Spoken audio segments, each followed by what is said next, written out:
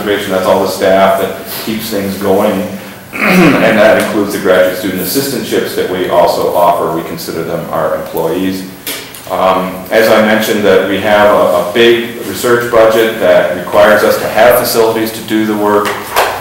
We are very taxed in terms of classroom space. You know, we're thankful for the new buildings on campus like Gallagher and others that have the wonderful kinds of audiovisual equipment that really helps in student learning. We'd really like to have more of that ourselves. We invested some of our own money into the Clapp building to modernize one of the classrooms there, as well as a couple on the forestry building. Those are wonderful rooms and we use them greatly, and we dearly love our building and our location on campus, but we recognize how important it is for us to be able to service the needs of both our research and our students and our service functions. So thank you for your attention here. I don't know if that's the kind of detail, Rosie, that you wanted, but nevertheless, you know, thank you for your attention. Committee members, questions for Jim? Ron. Jim, one time I saw, or at least there was talk, and I think I saw some renderings of some expansion or modernization of the current forestry building. Is that still a project that's alive? Yes, it is, as a matter of fact.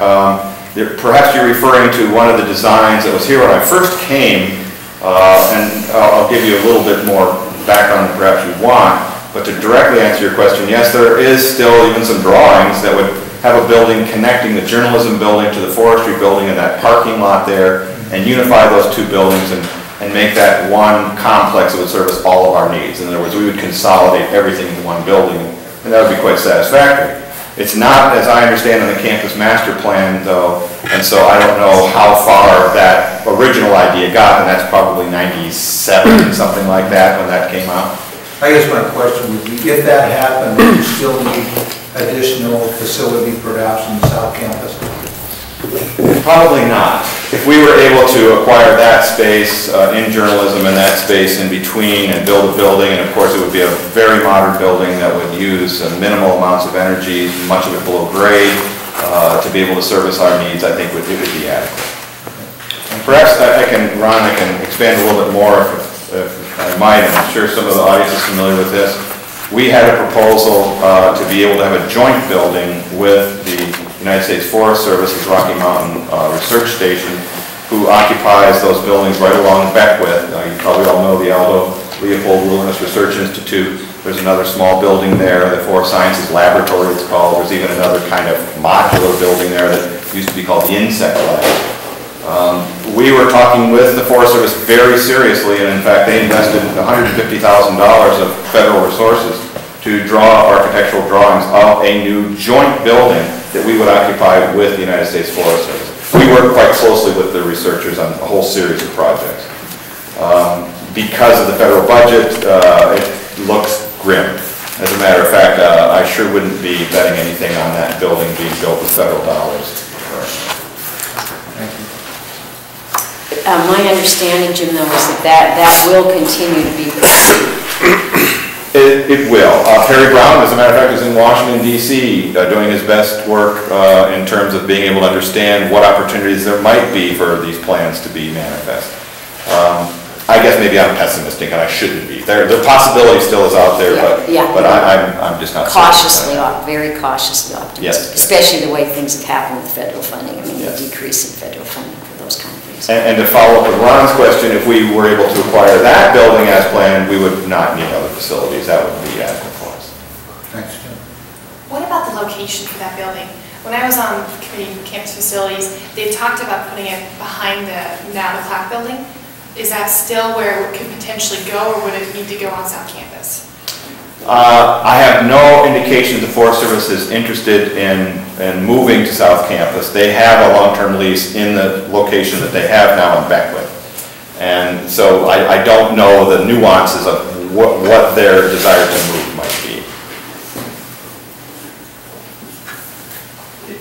This is Keith, I'm sorry. That's all right. With that building, one that was proposed as a joint effort from the School of Forestry and the Forest Service, weren't there some interesting problems with the sound and all kinds of things of that in campus. Well, everywhere that we're building lab facilities on the south side of campus, we're right at the threshold for going over the limit at 10 o'clock at night, which is a city ordinance. So every building we build, we're mitigating the sound with each additional building we put over there. So the next building that goes up there may have a problem. No, because we're going back to existing buildings and putting sound dampening screens on some of the HVAC equipment, like on the science building. We're doing that right now, in fact, as part of the roofing project. So the mitigation is mechanical equipment, is that what? Primarily. Steve? What about existing and then projected square footage or square acreage the department would have? I'd say that, you know, we have estimates of need in addition of 30 to 50,000 square feet. And 30,000 square feet right now to be able to take care of the research needs that we have that we're scattered all over and kind of doing in the back rooms and closets that we can find. We have made promises to the faculty that we have recruited for watershed, wildlife, energy development labs, and we don't have them. We've been kind of holding this carrot out that we're going to have this new building with the Forest Service for a while, and it hasn't happened yet. Kevin, I just have a question Yes. on and you might not have the answer, but on the journalism school, all that has been totally allocated out because of pressing needs in other areas. Right, the gym center, they're getting the basement and maybe other small area in there, but the rest of it's going to arts and sciences. The existing journalism building. The existing, Right. yeah, not the Anderson Hall. So in the event that that were to, if this ever were to work out for forestry, then we still have a lot of departments that would be displaced with no place to go. That's correct. Okay. Teresa? In the original plan, there was a committee pulled together to figure out the allocation space for the journalism building. And forestry is an area that requested that space initially. They were among the 7 groups that requested space, and they were granted it by the committee. And so in this particular instance, it sounds like they may be the only ones that were allocated space on a permanent basis that will be able to get it fairly quickly, because the other needs related to the law school accreditation are basically going to defer the other group, which was the College of Arts and Sciences, computer science area in particular, from moving into floors 2 and 3. Okay, so that's Teresa, what were the demand? Was there far more, I mean, I don't know, but I'm imagining that the express need for space was far greater than anything that could be. It was, but in the case of forestry, they asked for a circumscribed amount of space that was an immediate need that they felt they could get. Okay. So it's not as though they asked for considerably more than they received. Their request was modest, and the committee was very much agreeable to their request. Teresa, do I understand then the top 2 or 3 floors will be used by law during the renovation of the law school? That's my understanding, and by the people that renovation will displace. Because there are those 2 homes on Eddy that are by the law school, and those homes are going to have to be torn out. And so those individuals will be displaced as well. And I know one tenant in one of the houses is counseling psychology. They have their interns there providing clinical services for the community. So they will have to be displaced. So temporary swing space is what you're talking about? Okay. Bob, I know I saw you. Yeah.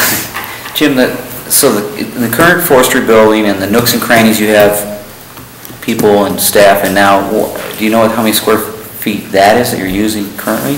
And then is this 30 to 50,000 in addition to that, or? Just in addition to that. Okay. I can't give you a figure, I would guess. I know that we were talking about a 120,000 square foot building in that new building that we would have with the Forest Service. Would that be the ideal scenario, to have, the brand new building on South Campus, 120,000 square feet? Or were you saying that your ideal scenario was to go back to a renovation expansion of the current forestry building on the main campus? Well, we have really not gone as far down that road as we perhaps might have. Teresa was right about us asking for a little and getting some. We felt like half a loaf was better than none. And so we've been trying to piece together and solve immediate problems. And so it's tough for me to say which is the better scenario for us. We're kind of have to be pragmatic. One of the things I probably should be real clear about, when I asked the academics to come, it wasn't specifically to speak about whether they'd be interested in being out at South Campus. It's just knowing that there are needs, so they probably aren't in a position that they could feel real comfortable speaking to that, simply because it's just more about we know there are needs, so how might we be able to address some of those needs. Further questions? Mike? More on a follow-up on Teresa's, the occupants of the 724 Eddy and 730 Eddy, they're being moved into two houses on 6th Street. Or just finalizing all of that. And another thing about the journalism building, the registrar was one of the departments that was wanting to either preserve some of the classrooms that were there or try to get another one in there. Constantly on the list for looking for room. Yeah, terrible demands, I know, for classroom space on the campus. Lost one in Main Hall, I believe, to the Committee for Civic Engagement.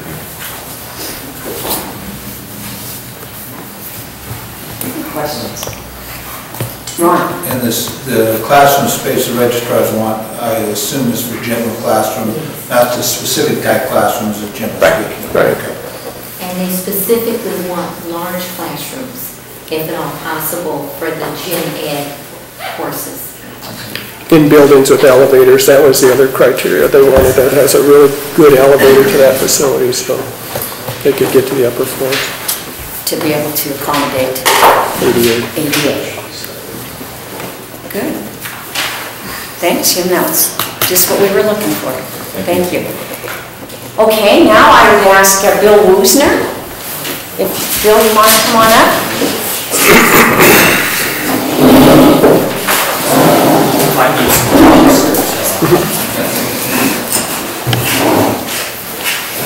Do you want to come on up here? Bill, you can face the committee.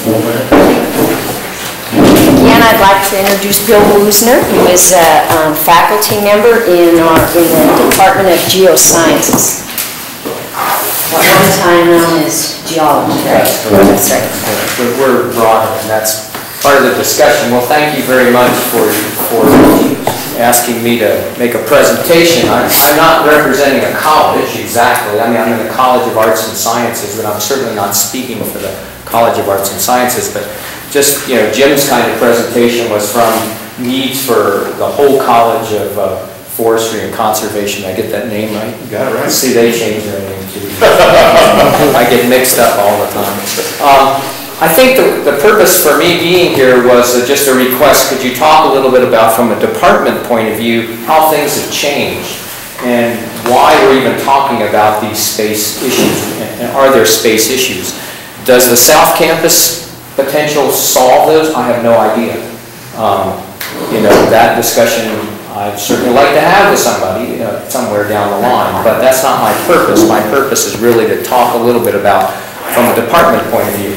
I came here 26 years ago, and when I came here 26 years ago, we had about 10, 11, 12, I guess we had 11 to 12 faculty in the Department of Geology. We had about probably the same number of undergraduates as we have now, maybe half the graduate students. Well, as far as, facilities, you figure, and we were in the science complex, which is the Clapp building. We're on the 3rd floor of that, our space. We're on the 3rd floor of that building. We have half of the space on the 1st floor, and we have space in the basement, and we have space at Fort Missoula in the field research laboratory that we share with the biologists, the bird aviary sort of space out there.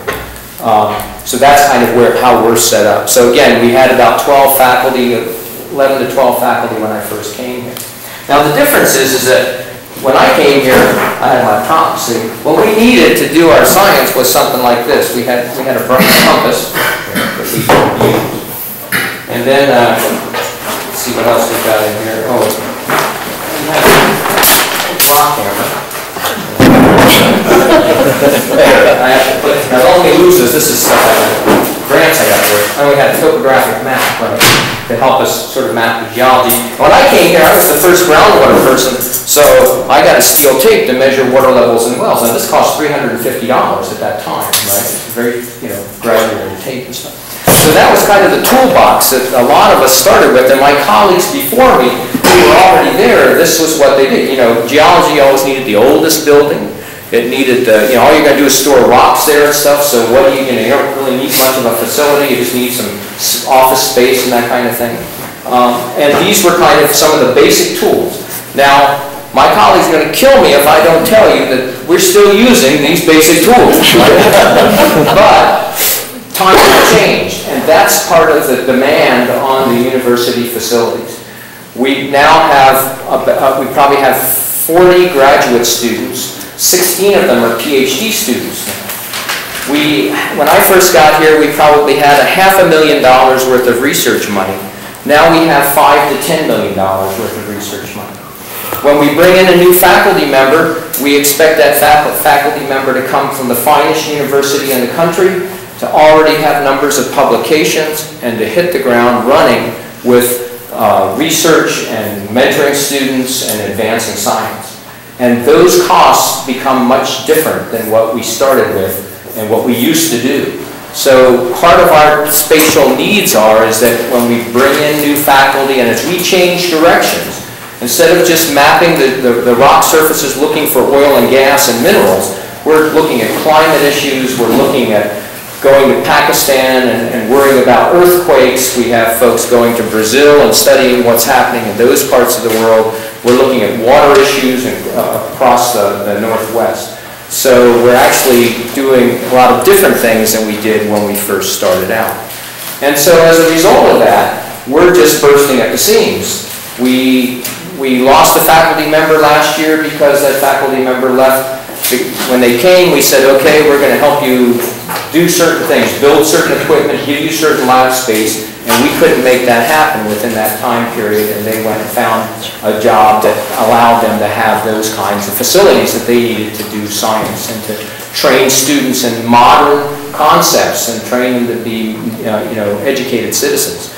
So also the CLAP building, the science complex, has some other interesting features. We have a little bit of asbestos around there, which you've probably heard some about, and so the whole building's going to be renovated.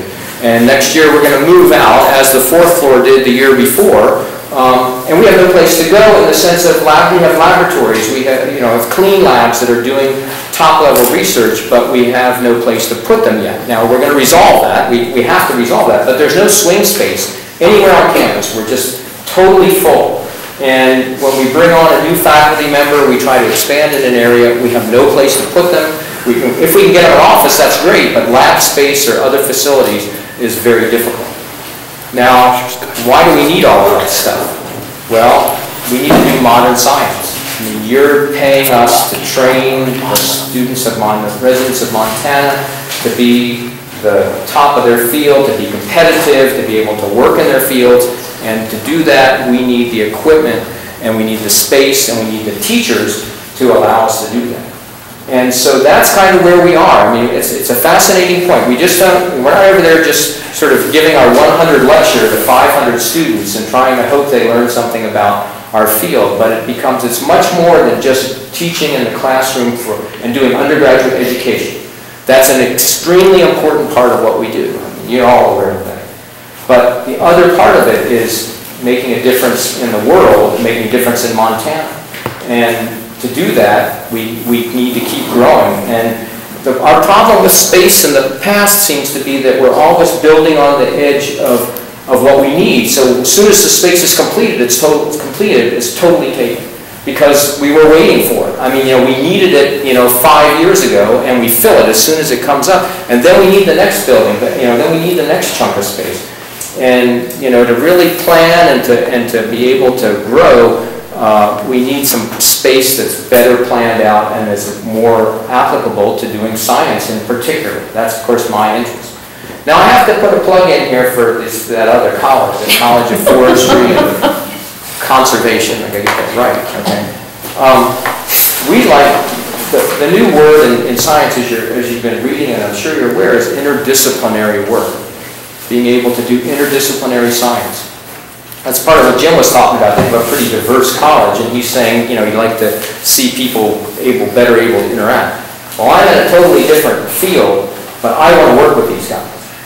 I want to be able to have my group be on the same floors and the same buildings, ideally, with the folks that are in the School of Forestry and Conservation, even though I'm in the College of Arts and Sciences. But to solve these really big problems, we can't do it as an individual researcher or one or two people. You need these teams of people who have this wide range of activities.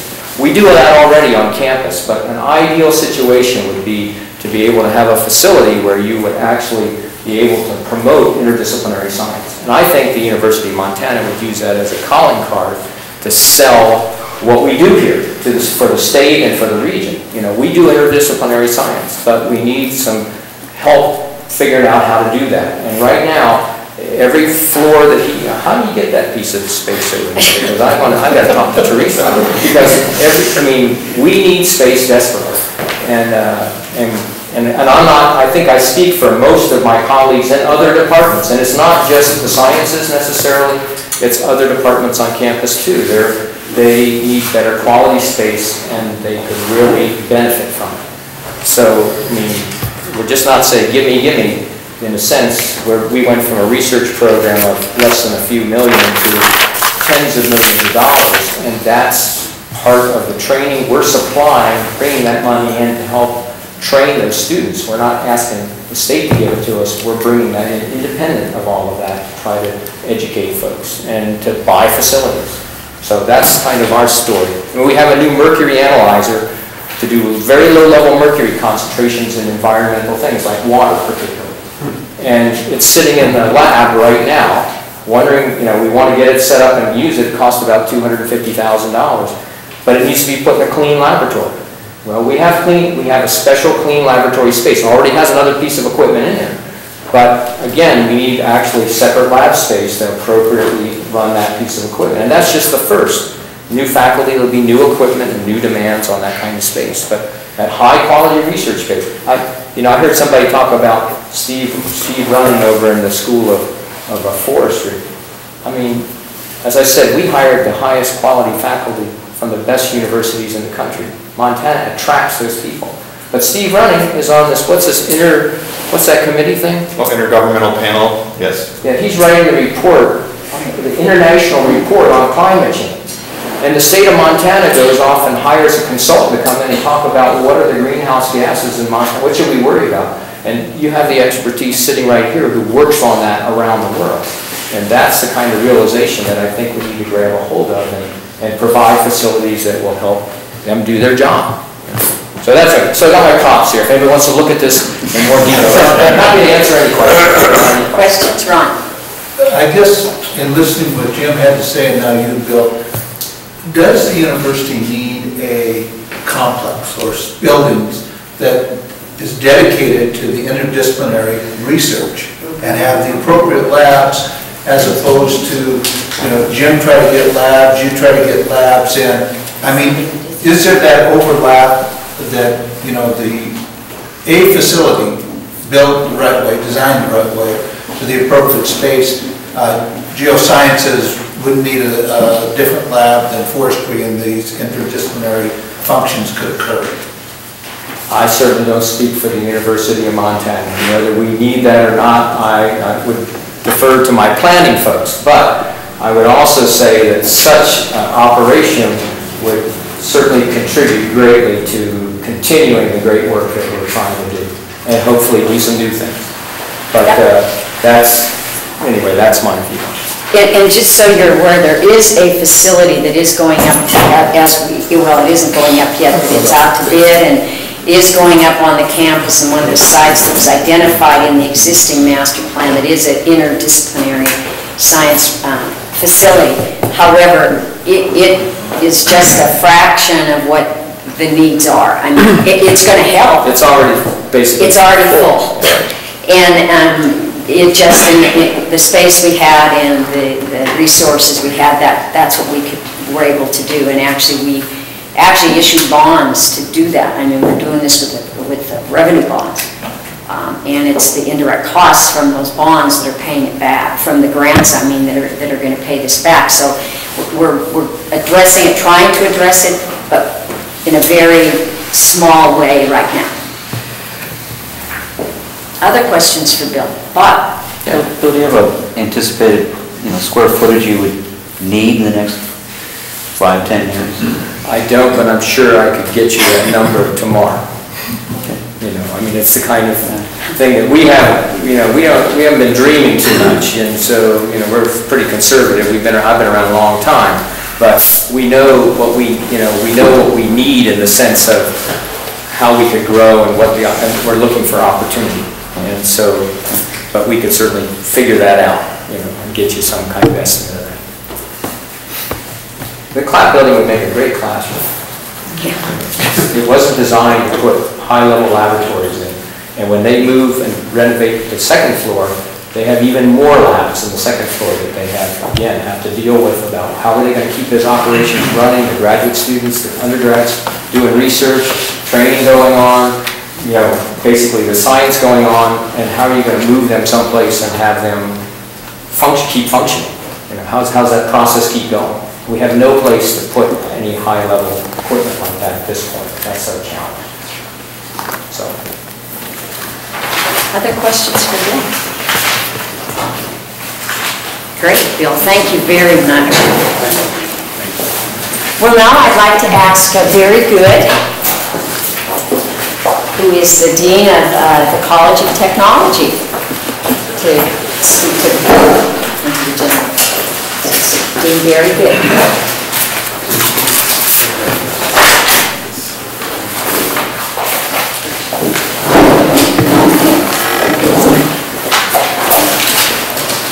Good afternoon. A few days ago, Rosie called me up and said, Barry, that's my name, Barry Good, he said, I'd like to give you a short 5 to 10 minute presentation on the College of Technology, what we are, what we do we have any space needs, if we have space needs, basically what are we all about in 5 to 10 minutes. So. You can take a little longer if you need. Okay. With all of that, when we're talking about the College of Technology, we are the 2-year branch or the 2-year part of the University of Montana out in Missoula. Okay?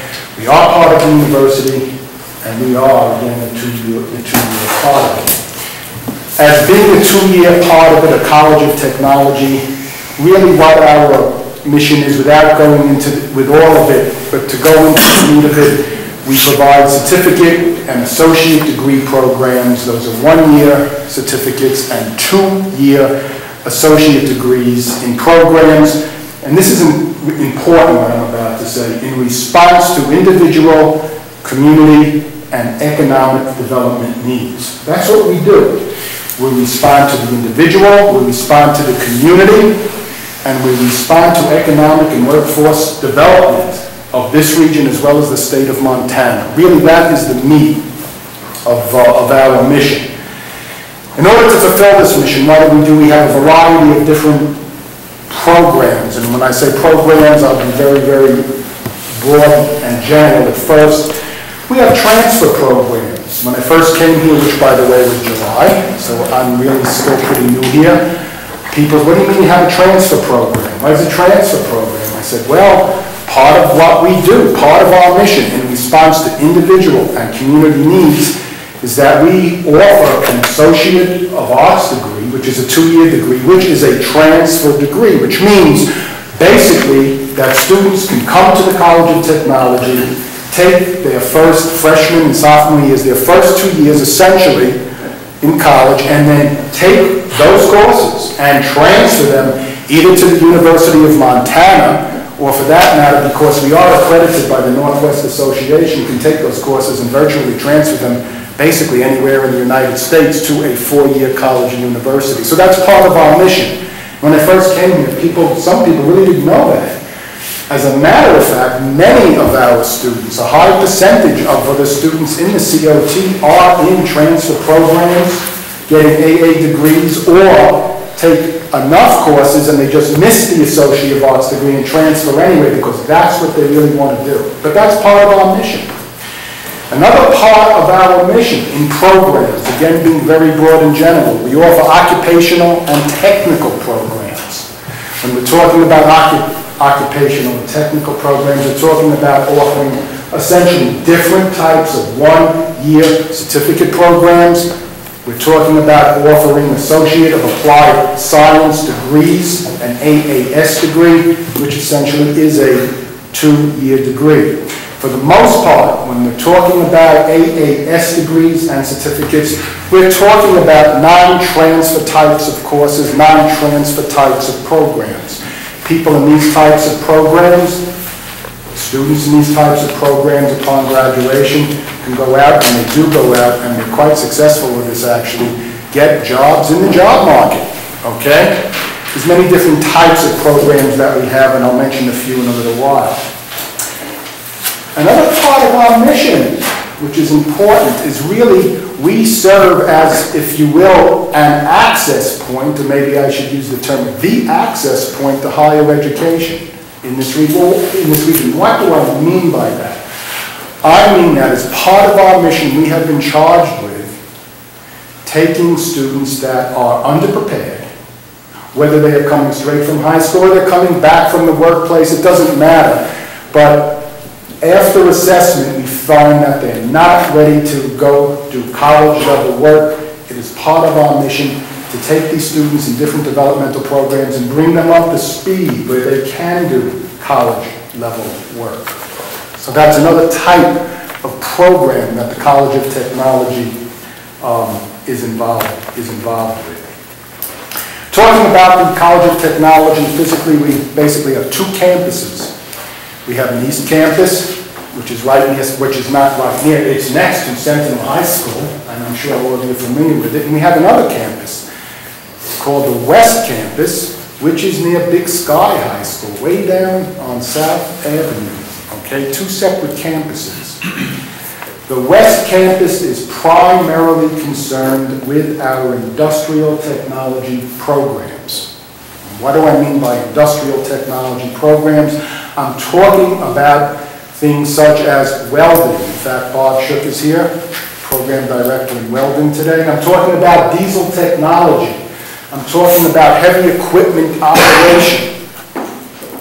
I'm talking about a new one, carpentry and building trades and building maintenance and things like this. These are the types of programs in which both certificates according to the program and AAS degrees are offered. As an example, right here in industrial technology. And I might say that the College of Technology has been very successful with this. We have waiting lists to get into welding. We have waiting lists to get in, as an example, to the diesel technology program.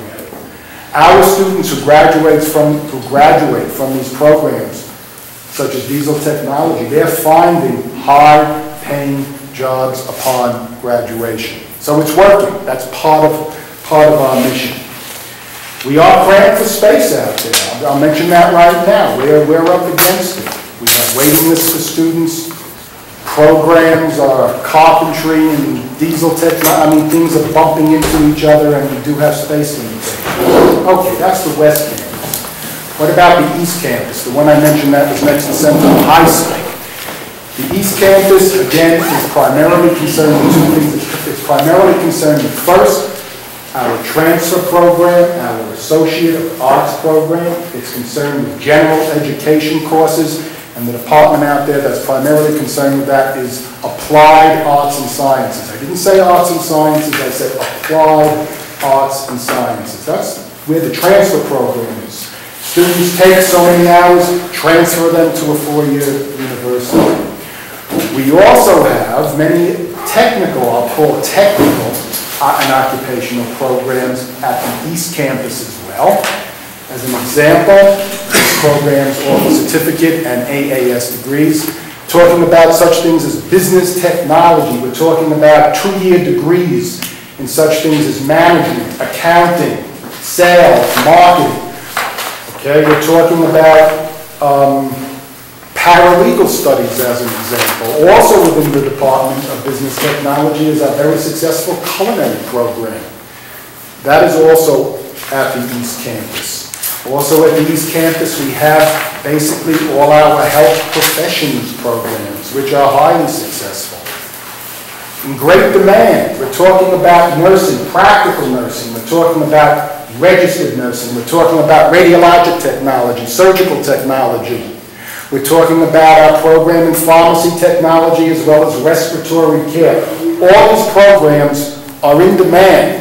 These people who are graduating from these programs, I assure you, are getting jobs. That is part of our mission.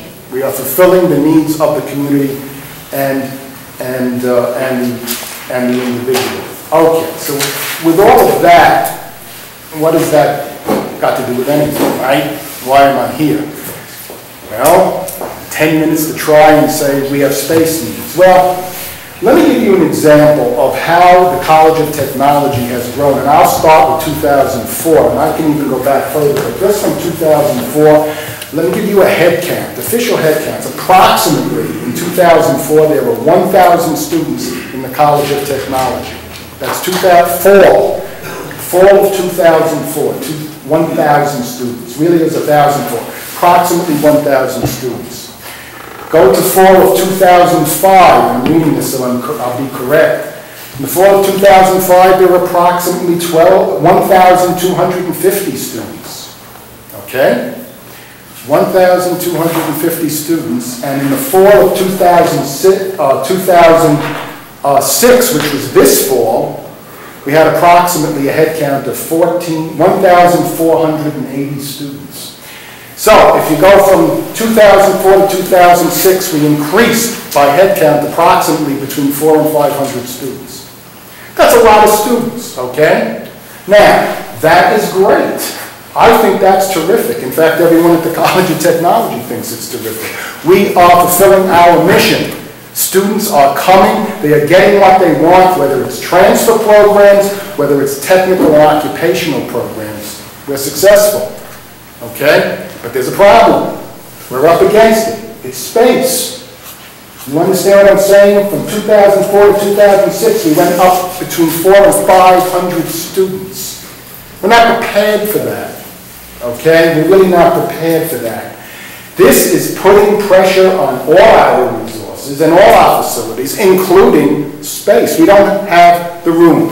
We are up against it right now for just our existing programs that exist right now, okay? If we're talking about expanding existing programs, or we're talking about going into new programs, and let me tell you, we have a list of them, which I won't go into, but I'll be glad to talk to you about them with you, which we would like to do. How are we going to do this? Where are we going to put these programs? Where are we going to put these people? To give you an idea, right now at the East Campus, we have a single wide and a double wide, which was purchased this fall, and in the single wide and double wide, and in the parking lot, okay, and you can go out there and take a look, we have faculty offices as well as part of our health profession programs are meeting the students in the double wide, okay? Why? Because we don't have a place to put them.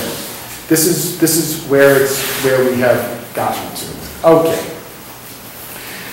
Why am I here? We need a new facility. However we get it, we need a new facility. And the truth is, we need new facilities expansion at the West Campus and the East Campus, both of them, okay?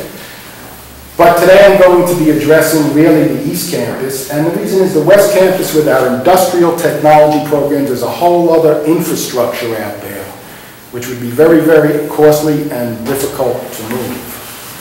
So what I'm going to start talk just real quickly is about the facilities. We need new facilities for the East Campus. We need at least a new building, okay? Now, how we get that building is something else. We tried to go through, I understand, the legislature this time, but it didn't work. I understand we will be coming up with that in the next biennium, is that right, Rosie, I believe? That typically, it takes a few Okay. months, and the other colleges of technology around the state have received funding, and they're building new facilities, so they usually kind of tend to rotate around where they put. So if we could get the funding for a new building in 2 years, then the question is, well, where do we put it? Okay, and that's what I'd like to address with the South Campus. We're going to have to expand our facilities with the East Campus, and it seems, at least it seems to me, it seems reasonable to at least entertain the idea that that new building, that new facility should at least be seriously considered to go on to what I'm calling this area the South Campus. And the reasons for that are a few. First of all, College of Technology now is becoming more and more integrated with what I would call the main campus or the mountain campus, okay? Becoming more integrated with transfer programs. Our students, as an example, in anatomy and physiology, go over to the main campus, the mountain campus, to do cadaver labs. There are students from the main campus or the mountain campus that come over, okay, to the East Campus to take courses. And I don't know how it was 8 years ago or 10 years ago, but since I've been here, okay, this integration with the mountain campus is becoming more and more, and we want to encourage that, and I believe the mountain campus wants to encourage that as well. To give you another example, we have 60, and I hope if I remember correctly, we have 60 to 80 College of Technology students living in dormitories on the mountain campus right now, okay? See, this integration is really starting to happen, and it isn't that the College of Technology is separate somewhere or not. It is part of the university, and more it is part of the mountain campus. The reason why this at least seems reasonable is if we're going to have students between the East Campus and the mountain campus, and they're going both ways, if they're going to get the classes on time and everything else, then distance becomes an issue, and it is an issue. It's an issue for scheduling. Believe me, it's a big issue.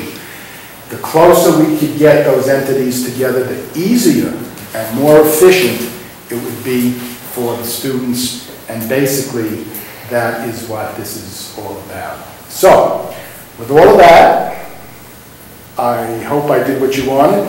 Give a 10-minute presentation. I'll be glad to try and answer any of your questions.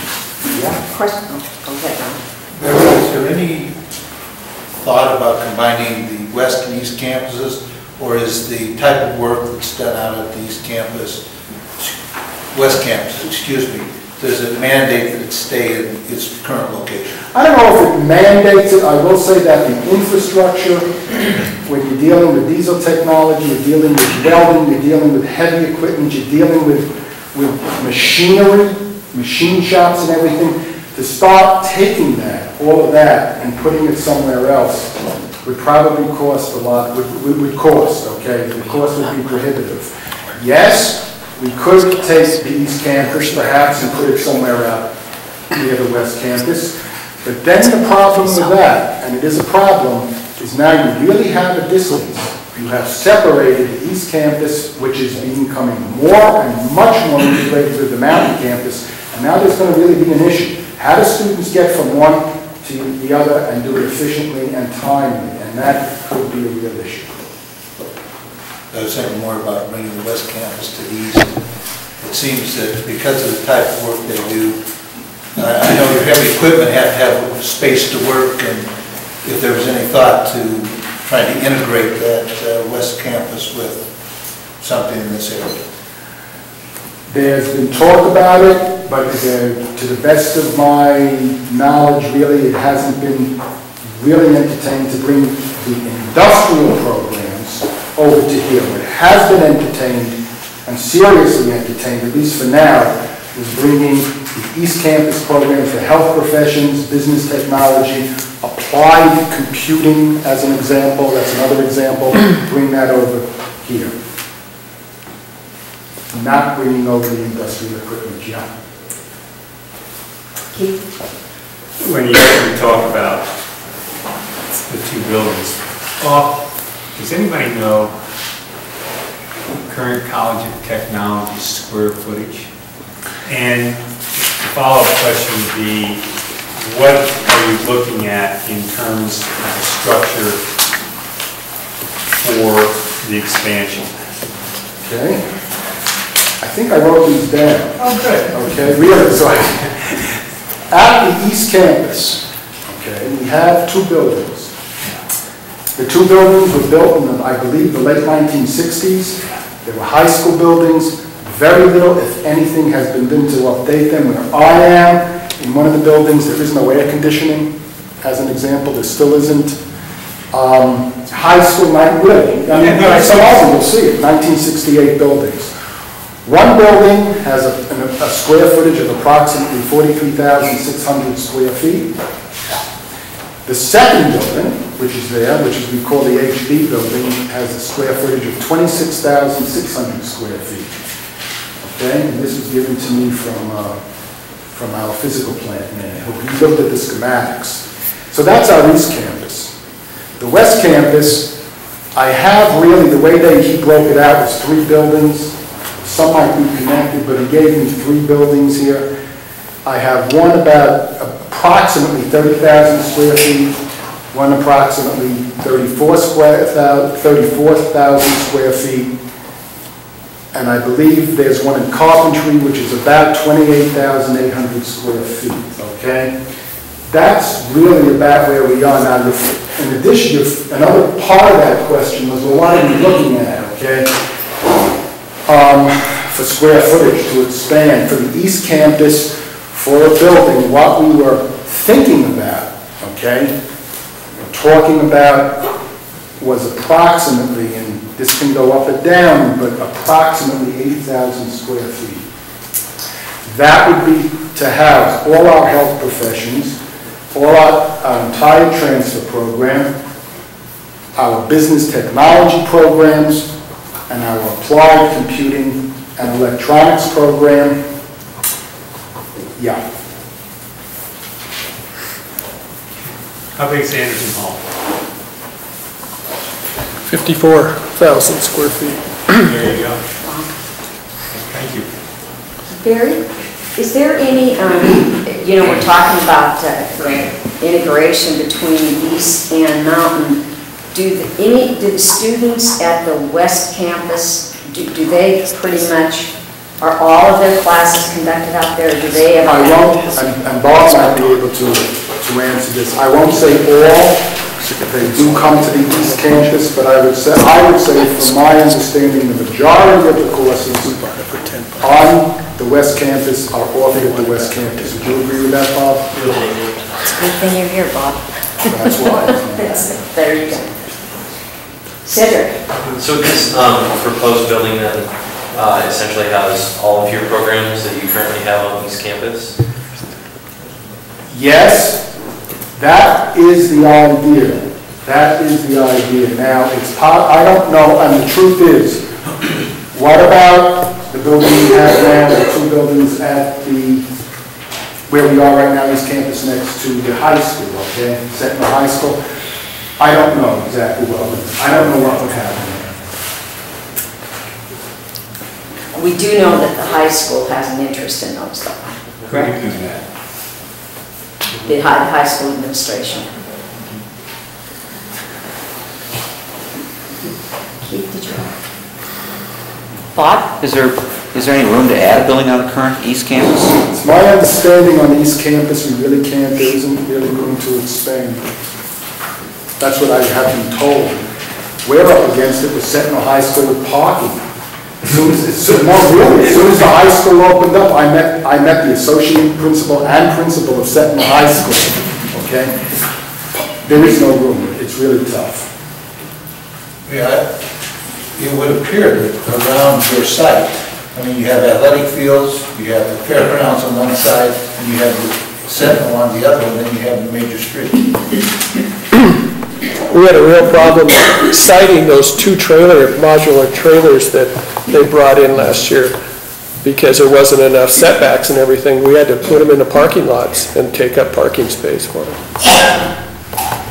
Because that other surrounding land is the high school. High school.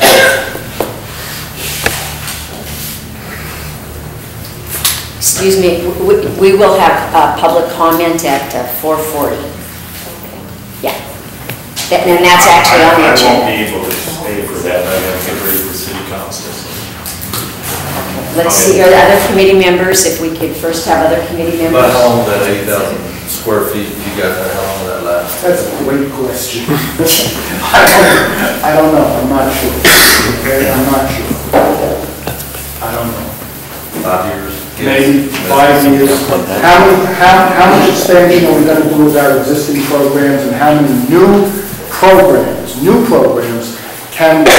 As an example of new programs, and really, we're very serious about this, because there seems to be a need in the community for this, okay? And it's not my feeling, there's been some work done on this, some data. Ultrasound technicians, MRI technicians, echocardiology technicians in the health sciences, okay? We're talking about a program right now, and starting one up, and we just started to get an advisory committee together for engineering technologies. 2-year degrees in things like surveying, and things like manufacturing and engineering, things like this. Okay. Where do we put these? And supposing it's successful and students come, where do we put them? I don't know. This is the problem. We're going to have to stop expanding and capping programs, because we don't have the space unless we start getting more double wides, which I guess is a solution, but it's... Where are you going to put them? I don't know. In the parking lot. Take up more parking space. Have a high school riot, that would be pretty. I'll see the principal at Central High School. I'm telling you. Ron? Just a comment too, I think Barry made a good point that they're kind of an entry funnel for all kinds of... We're an access point. For all kinds of students, and knowing in the state of Montana that we don't have as many students going on to post-secondary education as we should have, at least compared to our surrounding states. Programs such as you offer are critical to try and increase that percentage of Montana high school graduates that do go on to some type of post-secondary training. And I think that's another aspect of Barry's mission. Yeah, it was interesting at the Board of Regents meeting last week, the governor spoke. And he spoke to this exact issue and why he's supporting the legislation, supporting funding for higher ed. And it's that entire issue of, we do a great job in Montana of graduating students from high school, but not just compared to our surrounding states. Nationally, we are on the low end for students going on to post-secondary education. And he is really committed to that. And so we've seen money for equipment and things come in specifically for 2-year programs because of that. And he spoke to this exact issue. Teresa. Just in support of what Barry is saying, of course, every fall and spring semester, the administration studies the enrollment that accrues over the first 15 days of the semester. Because at the end of 15 days, all the universities, basically that's the number we have for enrollment. Even if 100 additional people enroll after that 15th day, it wouldn't be counted in terms of the reports. And it's been clear for at least the last 2 years that the growth at the university is primarily at the COT. And so there truly is a struggle as to how we continue to grow the program, which exemplifies a need in the community when there's little or no space to do it.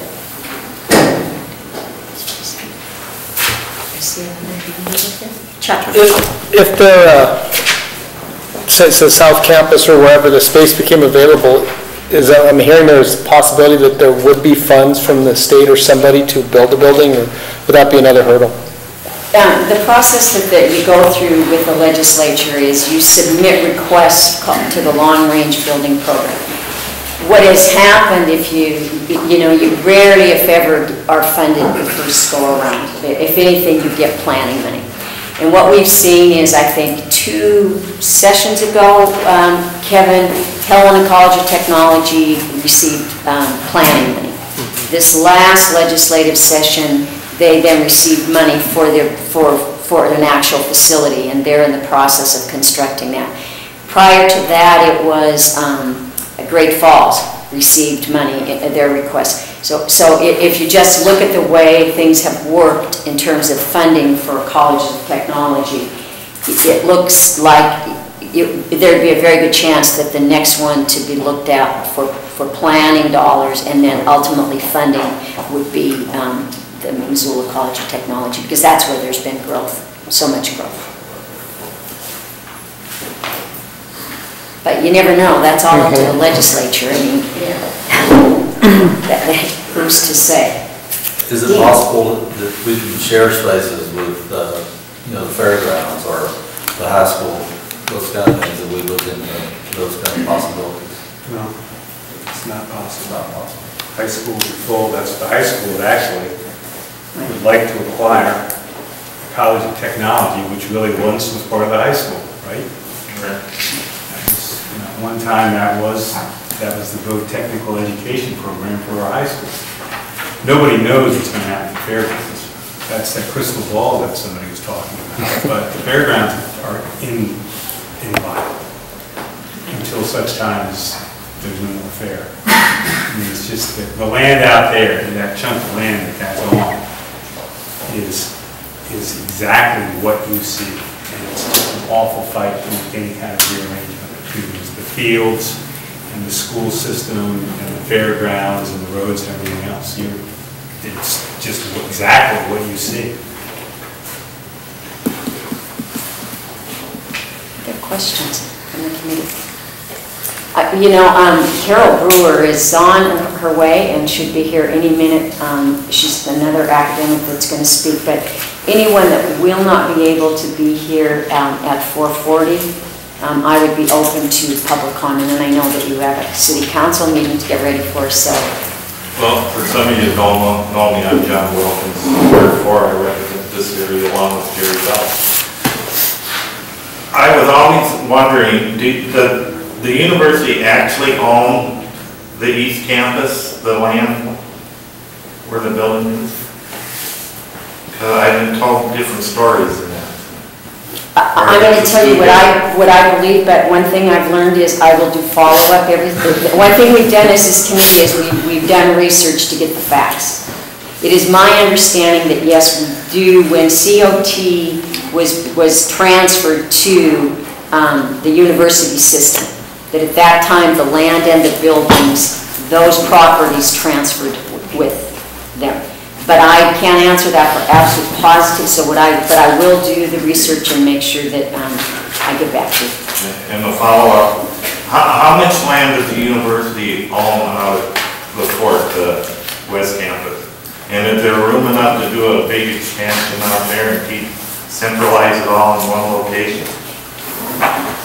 If we went through that at our last meeting, we went through the various master plans for the university, and at this point, that's not an option for the East Campus functions, simply because the land and the type of land, and Kevin, you could speak more to that. And then the other larger issue has to do with the distance. The East Campus is so integrated with the Mountain Campus that to try to get from Fort Missoula to the Mountain Campus is next to impossible. As I understand it, currently, I know students have enrolled for courses where they're supposed to go out to the College of Technology, and at this point they have to drop them because they can't get out there and get back to their next class just from there to here. That's what I've heard.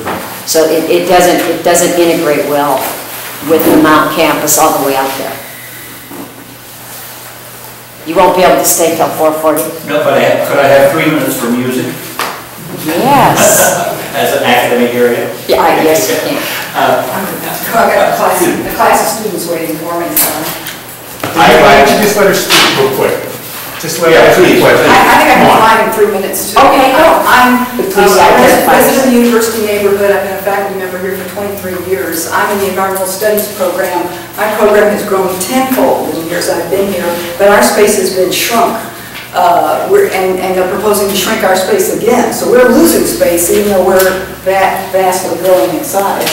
But the main thing I came to talk about today was mainly that I wanted to hear from this committee at some point what your plans were to comply with the Montana Environmental Policy Act with respect to the planning and development of the South Campus. The Montana Environmental Policy Act requires that all state agencies, including the university system, evaluate the environmental impact of its proposed actions. And that includes an environmental impact analysis, a public notification process. There's a whole process that's spelled out. And the university has, in my view, not been complying with the Montana Environmental Policy Act for many years.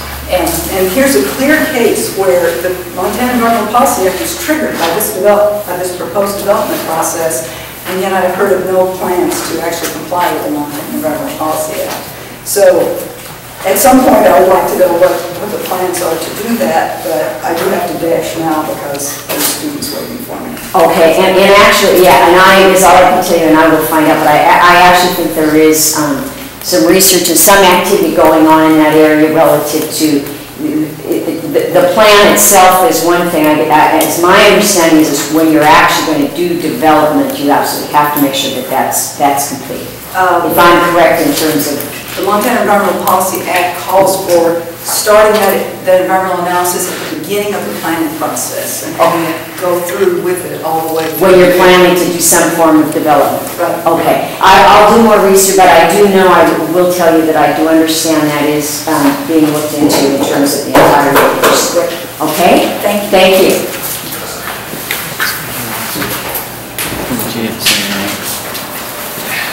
I didn't, did you get her name, Karen? It's Vicki Watson. Oh, Vicki Watson, okay. CVST. Yeah, okay. And I would like to ask people to please sign in as a guest book here. I'm Don Simmons. I arrived in 1973 to chair the music department, and one of the most frequent questions that rang my telephone and my phone at home, my wife sometimes answered, is, where's the marching band? It had ceased to exist about 3 years earlier than that. Fast forward a few years, and you get Neil Buckley, who built a stadium. Fast forward a few more years, and you get Don Reed, and we get championship football teams, and we get a marching band. It took a long while to get the marching band up to 60 members, and we had 2 sousaphones in the marching band. I looked out on the stadium this past year, and there's a line of 13 sousaphones. And I was talking to the faculty colleague, a former colleague, about that. I said, where on earth are you putting 13 sousaphones? Because kids don't buy sousaphones, universities provide them. And the answer was, well, we converted the orchestra library, and we put some books in there. I didn't even bother asking, where do you put the orchestra library?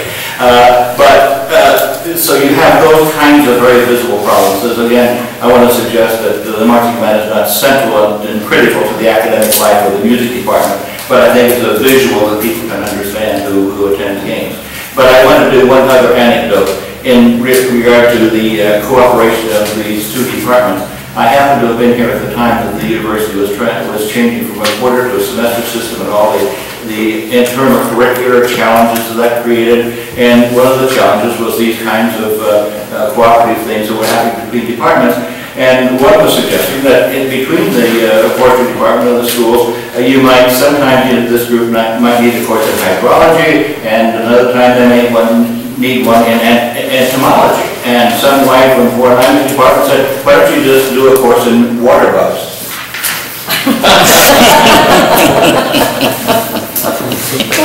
Excuse me, can you give me your last name again? Pardon me? Simmons. Thank you. You really did speak to the music. Pardon me? You really did want to speak to the music. Thank you. Well, Carol Brewer is still not here, so I'm going to actually ask Keith If you would maybe, thank you very much, that was excellent. If you would please, maybe if you talk about the needs of campus recreation, future needs of campus recreation. I'll do that. Thank you very much. Thanks. As you know, right now we have golf courses taking up a large amount of space, which is fine. We also have a number of play fields, about 10 acres of play field. And then there are some ancillary activities that go along with that. The landing area, the hang gliders, the cross-country runs. So when you look at the future, the only thing you know is it's going to get here. We've looked at a couple of discussions about what we'll need 20 years from now. What will change? And 20 years ago, I would never have said lacrosse would be popular. I would never have said something called Ultimate would even exist, yada, yada, yada. But what I will say is that we're sure of a few things. One of the things we're sure of is the campus is going to continue to grow. Every year we will have a few more students, and I don't know how many a few students is. It could be 50, it could be 300. But the campus in western Montana are going to continue to grow. So looking at that number, we need to do something about our play fields and how we use them. So you can either expand horizontally or you can expand vertically. And by horizontal, I mean you add more fields and you use those fields at prime time. And prime time used to be from 4 to 6. The academic schedule has changed, and now we have a lot of classes till 4:35, 5:36. So that does it. So what we're looking at are vertical expansion, and that means we're going to have to take one of these plats of fields at some point and light them and put on some surface that you could play 7 games in an evening, which is like the stuff that's on the floor of Washington Grizzly Stadium. And you light, and when you look at that, and I'm throwing this out now, I think since this is in a residential neighborhood in part, you'd be hard pressed to light these fields. But you would be able to light the vertical and do some changes down there. So we're going to have to at some point think about lighting fields and putting on a different play surface. So that's number one. Number two, when you look at the growth of our campus and the sorts of things that are happening, you have to look at some kind of a fitness facility out in this area. One of my esteemed colleagues here was pointing out that they got to our facility at 6 a.m. recently, and it was packed. They were grumpy. So we have quite a bit of use, as it is now with our current facility. If more housing expands into this area, if the East Campus expands somehow into this area, we would think that a 15,000 square foot, up to a 15,000 square foot fitness center, that's not a basketball court or any kind of thing like that, but a fitness center with some yoga studios, weight rooms, cardio equipment, etc. And in that center, you could also, put some kind of a daycare facility, because again, we know that we need daycare space, and with what's going on currently out here, we know we need daycare space. So you could put daycare in there, and you could probably put some kind of a coffee shop, grab and go. There already are adequate grocery stores, quick service food stores. There's 3 really good fast food stores that kids love, and I do too. But, so you don't need that, but you would need some kind of a little coffee shop or something. So in a 15,000 square foot fitness center, you could put some things in there. We're also going to talk, and I'm going to speak briefly for athletics, but we're looking at tennis courts somewhere because of what's going on campus. Outdoor courts, we need to have courts on the main campus somehow, but we don't know how that's going to play out. And there also may have some courts out here. We don't know how that will play out. Tennis courts are going to be an issue. We also need some kind of indoor facility for tennis and track for the campus community and whomever else. And along with that, this drives me nuts when I say it, but some kind of indoor facility for outdoor sports. Did God not strike me dead? And when I say that, you know, it used to be you played 3 sports a year, you played 4 sports a year. That's what you did. Well, you don't do that anymore. Now you focus on rugby, you focus on football, you focus on lacrosse, you focus on soccer. There's no such thing as a 3-sport athlete anymore. And it's the way it is. And our students are using a bunch of different facilities indoors in November, December, January, February, March. They do. And we provide them the Schreiber Gym. They do some really odd things in the fitness center, driving Brian Fruit crazy. We still love him. But we have some issues. Varsity football has some issues. We have to plow off this and that spiritually. So we're looking at some kind of indoor facility. So our lacrosse kids, our rugby kids, our soccer, you know, our baseball, all these students are looking for indoor space. So if there's some way of 3 or 4 groups, academic, auxiliary, athletics, working together to make some kind of facility where that could happen, it would be available. And like I said, when you look at the future, which is coming faster than you want to admit, 20 years from now is not that far away. I mean, I don't think that anybody thought 20 years ago that the University of Montana had 14,000 students. I don't think that anybody thought 20 years ago that Missoula, Montana would have a bridge over Reserve Street and there'd be shops out there. None of you said that because none of you bought land in Target Range.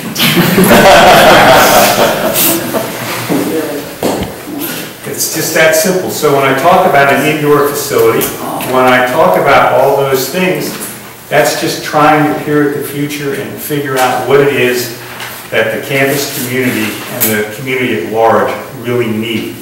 I didn't say want, I said really need and would use. Thank you for the time. I'll answer any questions. And Keith, if I could, I'm going to just try to jump to Carol, only because I know that they can ask questions. Please do. And I don't want to have to ask you to come back from the meeting.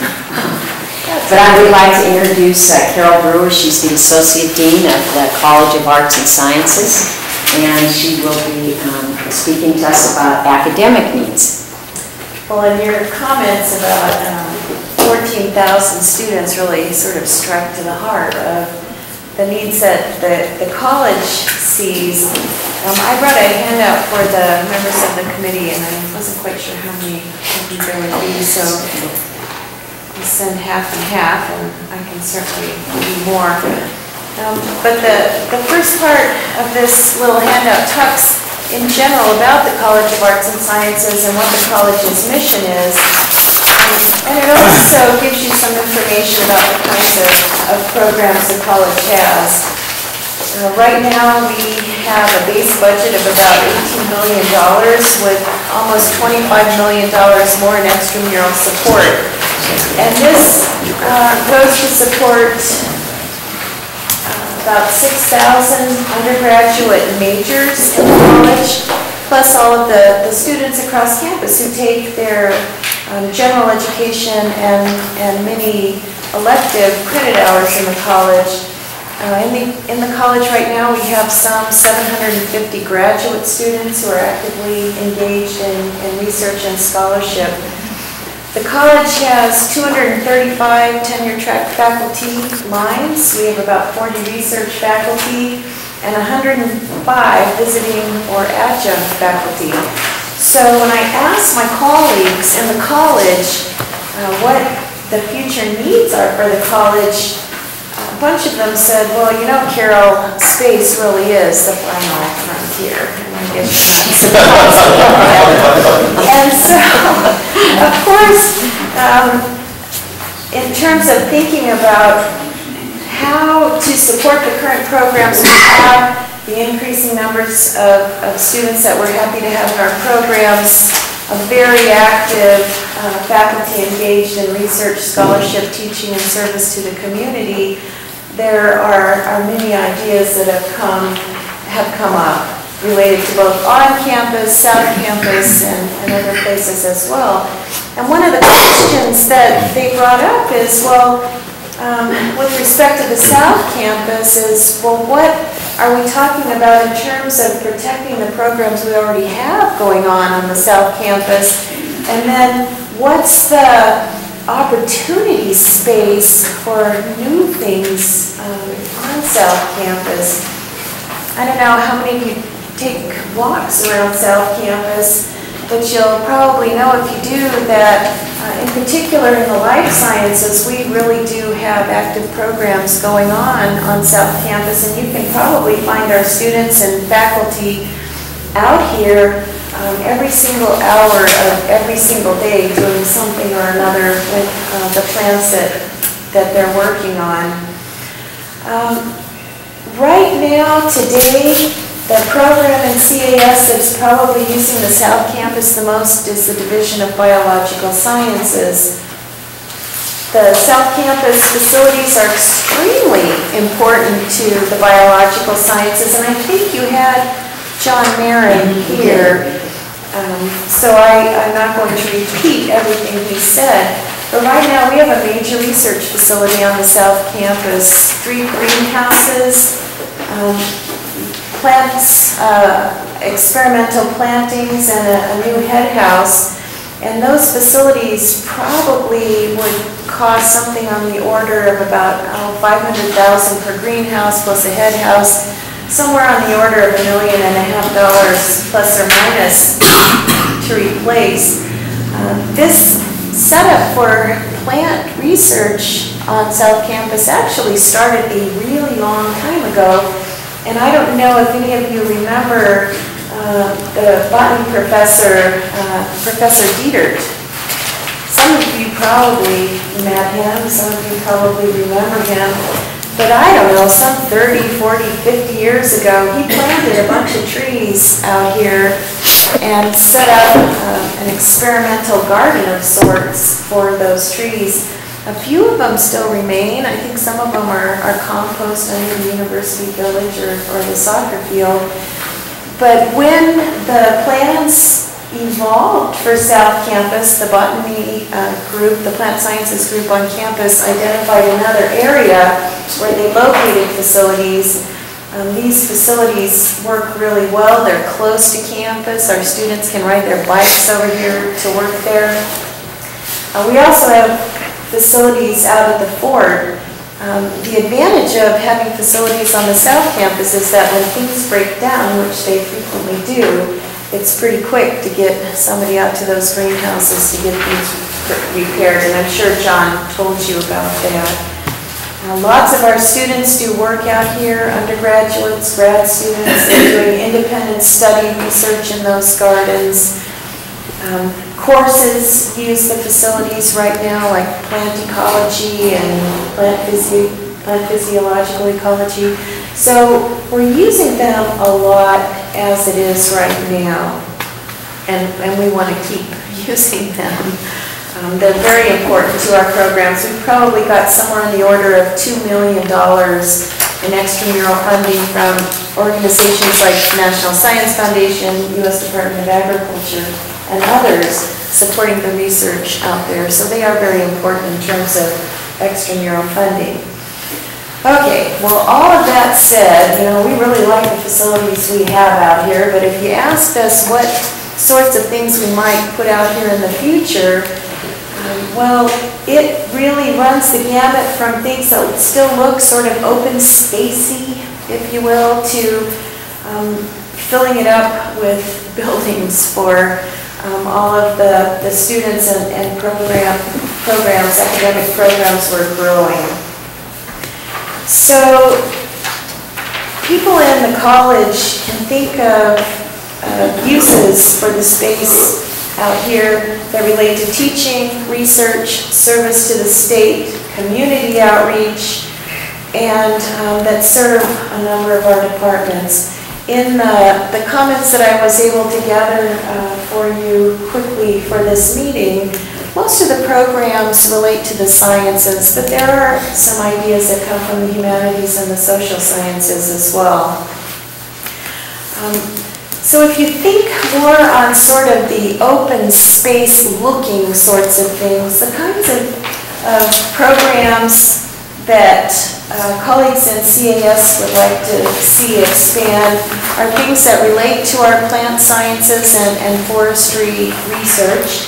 For example, there's a real interest in growing and teaching collections. And what this means is instead of just using dead plants on a piece of herbarium paper, students would get access to research gardens that had plants for using courses like Rocky Mountain Flora and so on. So it would be sort of a living herbarium. We have immediate needs for more experimental gardens where plants are grown outdoors in common garden sorts of scenarios. And if you peer over the fence out there, you'll see some of those sorts of plantings now. People also are interested in more experimental controlled conditions and more greenhouse space.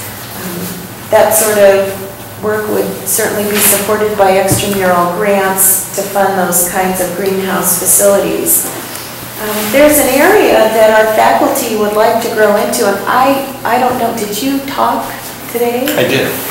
Well, I may say things that you talked about. We didn't have a chance to coordinate, but even some of our plant faculty are interested in issues related to forestry. And in particular, there's an area in biology that faculty would like to move into, and this relates to research in tree biology and forest biology. And so if I'm saying things that Jim already said, you just stop me and I'll move on. You just spoke about interdisciplinary and how Well, we've had a lot of talk about it. Get you right to the trees. You know, there is an experimental forest up at Lubrecht, and some of our faculty use that, but that's not really a very controlled environment.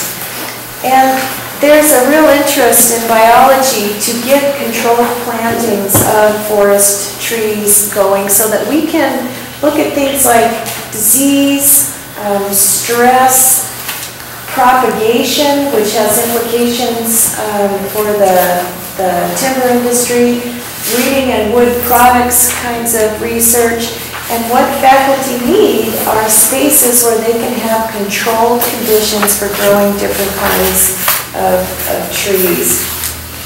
There are trees in Montana that are facing stress to the point of threat. And white bark pine is one of those. I'm sure if you've hiked around western Montana and you've seen white bark pine, you may have noticed that it is really susceptible to a particular kind of disease. And we have a research program related to white bark pine, but again, we need some places where we can grow trees close to campus in controlled circumstances. So those are some of the examples from biology in terms of plantings that are used for research that still look maybe a little open space, like if you're up in the South Hills looking down into the valley. Now, many of you may be familiar with the PEAS program through the Environmental Studies program. This is Program in Ecological Agriculture and Society. This program runs several farms around Missoula that supply all sorts of food for low-income residents of our community. And they're very interested. They've been interested even in the past in looking at South Campus as a place for more of their activities. And they would imagine some of the same kinds of facilities and farm agriculture like you might have seen up in the Rattlesnake if you've been up on the west side of the Rattlesnake and seen their farm. So all of those are uses that, you know, sort of look like plants rather than buildings. But that said, we also have profound needs for our growing programs. And there are several types of centers that are under discussion right now that would require buildings, and frankly, I think if you polled individual faculty around CAS, they could come up with a whole campus full of buildings out here that would jockeying for space for some of the other ideas that you've heard. One discussion that's going on right now in the College of Arts and Sciences is coming out of the geological or the geosciences. There are plans underway right now for an Earth System Science Center. Well, I'm glad I didn't speak for the dean's office. Did you? No, keep going, that's great.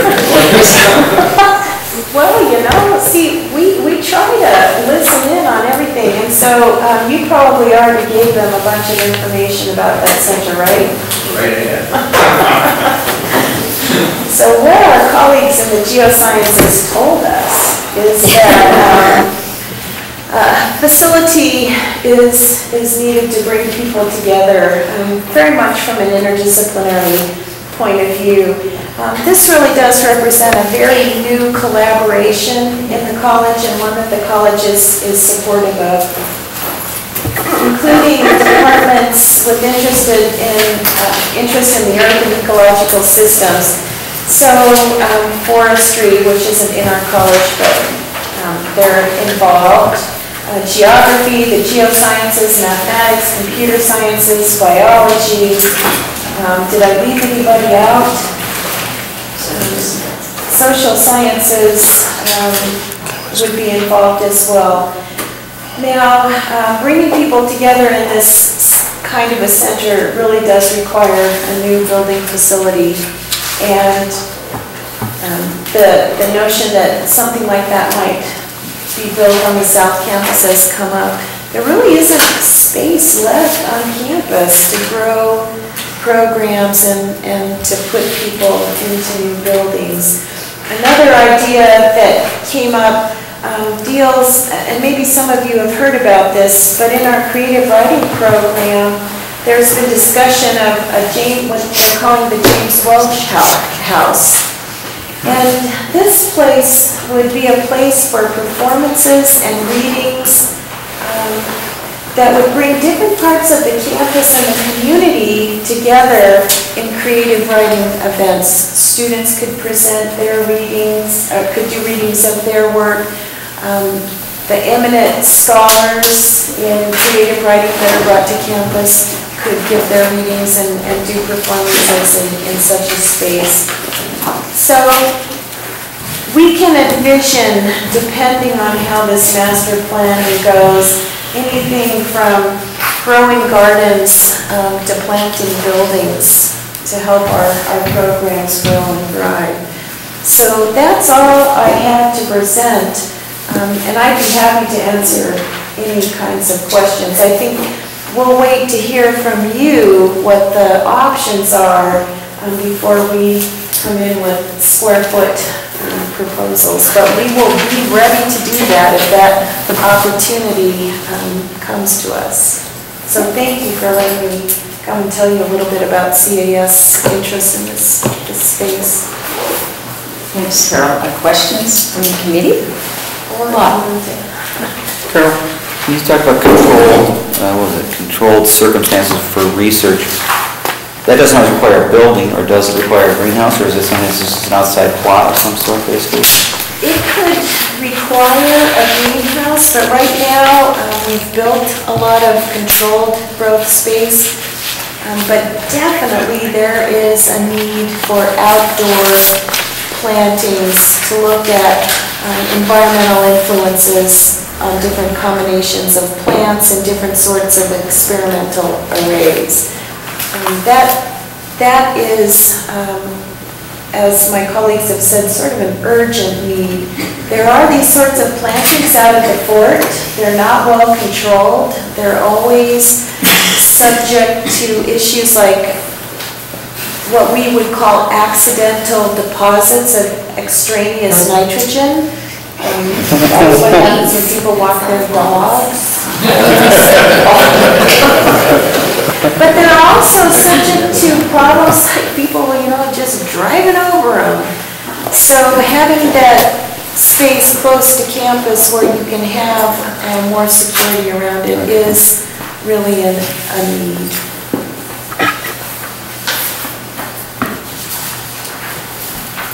Other questions?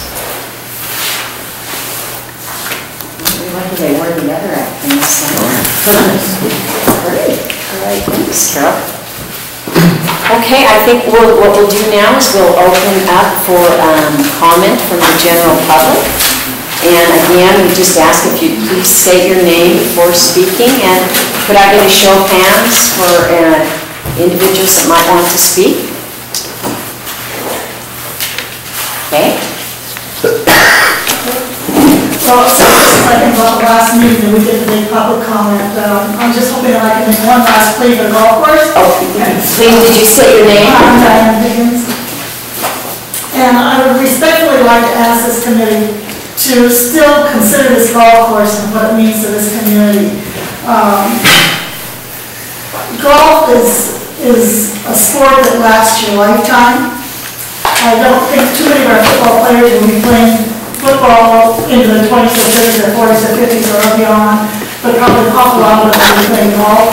We know that it's an important activity in your adult and professional life, and I think we bear that out by the fact that the university provides memberships to the country club for some of the administration and faculty members. They obviously recognize that this is an important skill to have, and that the contacts you make and so forth are important, so that they provide this.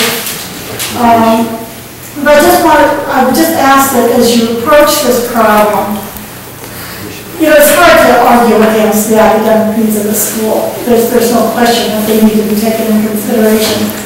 I would like to ask the question if they give much thought to growing some of these buildings up rather than out. But then we at least could have floors and so forth that would not take a bigger footprint out of the open space that we have right now.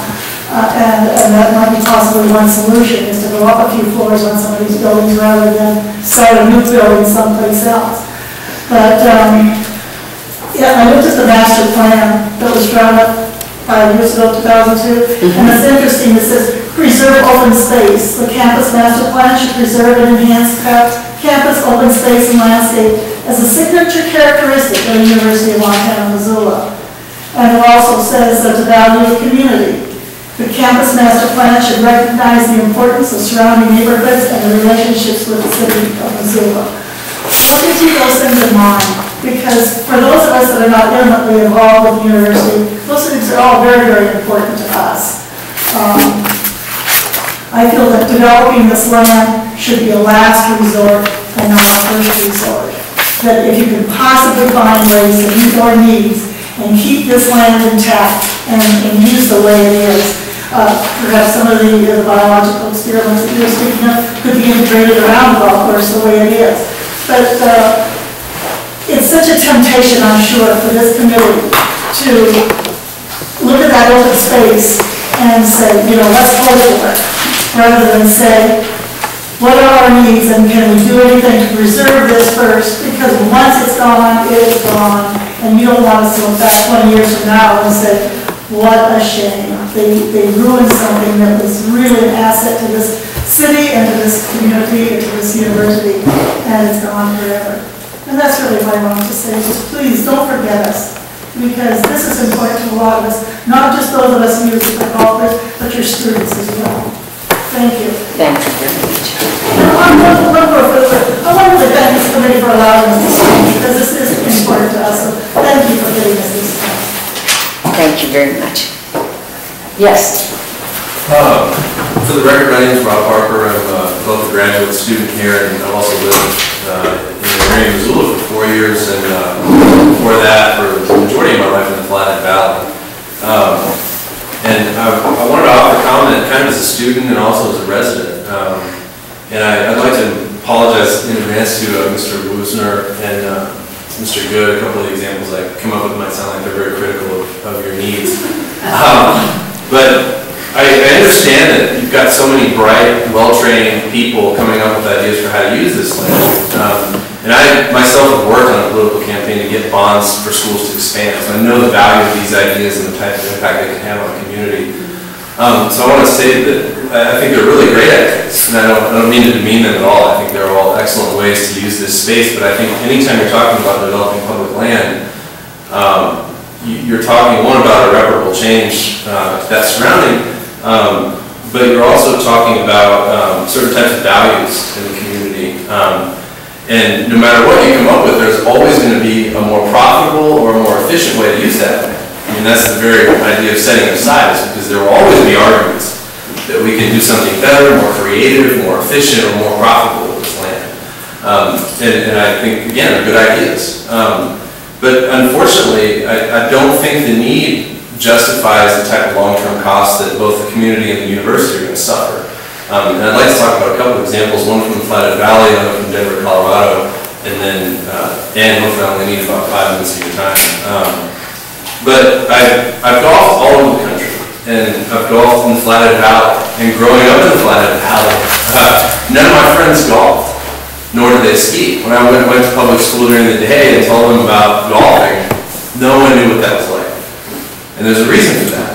It's because most of the golf courses in the Flathead Valley are championship prize golf courses. These are exclusive golf courses. I've also golfed at places in the inner city in Denver, Colorado. And I've also golfed at some public golf courses where they'll drive trucks out and put targets on them for people to hit. These are more inclusive golf environments. And I think there's a huge difference between the types of courses that are elitist and require $50,000 fees to join, $100,000 yearly green fees. There's a big difference between those and public golf courses where anybody from the community can come and golf.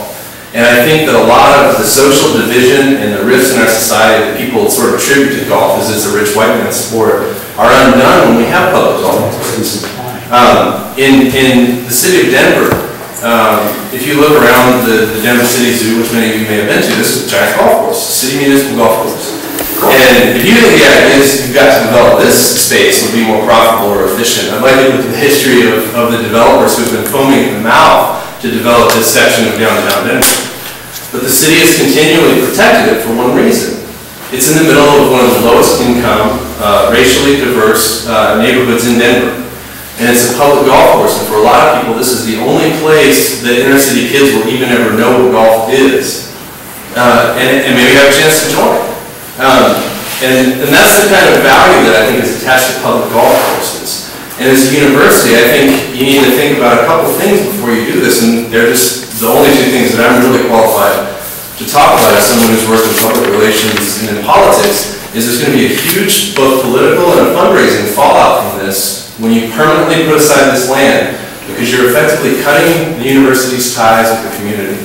You're taking something that used to be of access to the general public, that allowed the university to say, we are a partner in this community, we allow anyone access to our facilities, and it's taking just one more piece of that public trust and removing it. Granted, for very good ideas that will make that land more profitable and more efficient than it is now. But I do have to stress that politically, there will be fallout from this, because the community will see a very strong piece of evidence that the university is cutting off a piece of itself from the community. Secondly, I think there's going to be a big fundraising fallout from this. I got my master's degree here, and I'm currently a postgraduate student in the geography department. And I can tell you, geosciences work. There's great ideas for how we could use this space, but the need is somewhat ambiguous. I mean, I work in this field, and I can tell you that our work has gotten smaller. We now work with disks that hang around our necks, and we work with databases that are in computers. We no longer deal with huge plotters. If you go to SS-258 right now, in the middle of the geosciences complex where the GIS work is done, there's a half of a room right now that's filled with old equipment that they don't even use anymore. Just junk. The other half of it is filled with computers, which is what we use now. With cutting-edge software. And my point is that there's always a need, and there will always be excellent ideas to use this space more creatively and more profitably. And I hate to be critical of what is certainly needed in the geosciences department.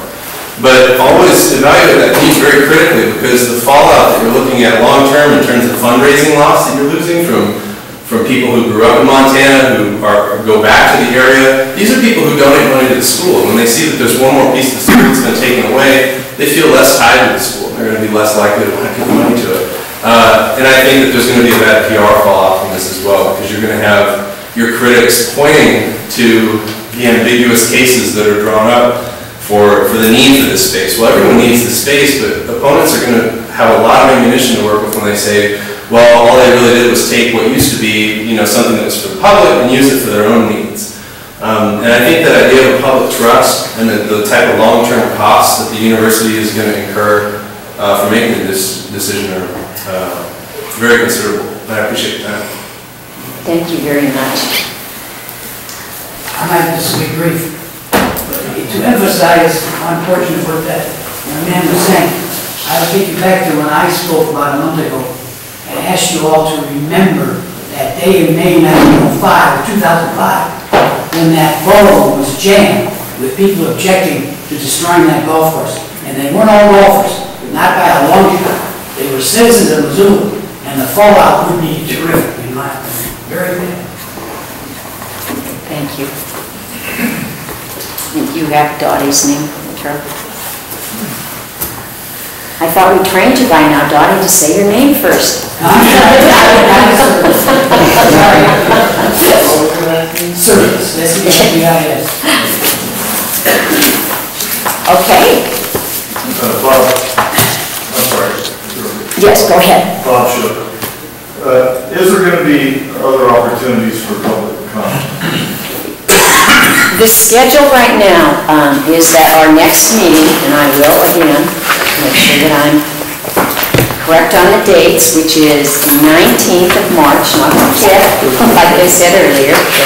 That meeting is a working meeting. That's a working session meeting, and we will be actually working at that time. Then our other meetings are scheduled at this time, just as they have been. They are on the meeting schedule on the website. The next one after that is April 2nd, April 16th, April 30th, May 14th, May 29th, June 11th, and June 25th. At this point, whether those meetings will be working sessions or meetings like this, we haven't laid that process out, but definitely there will be more meetings of this nature, and there definitely will be opportunity for public comment.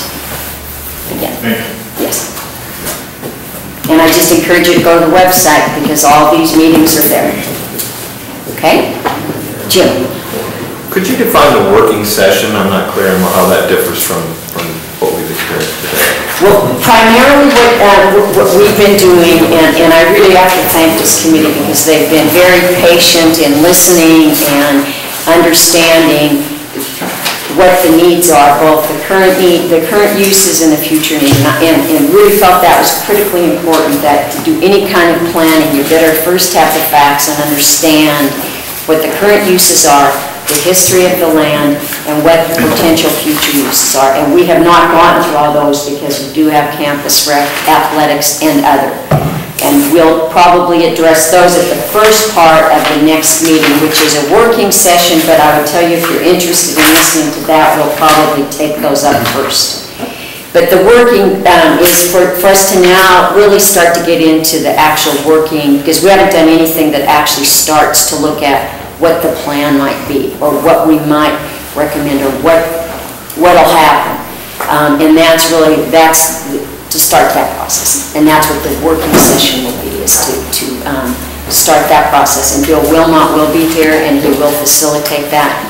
And so, at this point, that's what the working session is. We're as we kind of move along, I try to develop the agenda and let everybody know what's up next. Will there be like a table, a diagram, we get to move buildings around?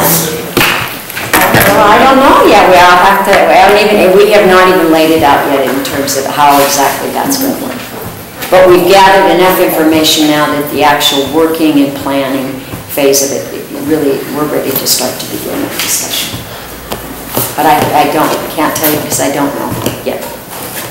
Okay? Great.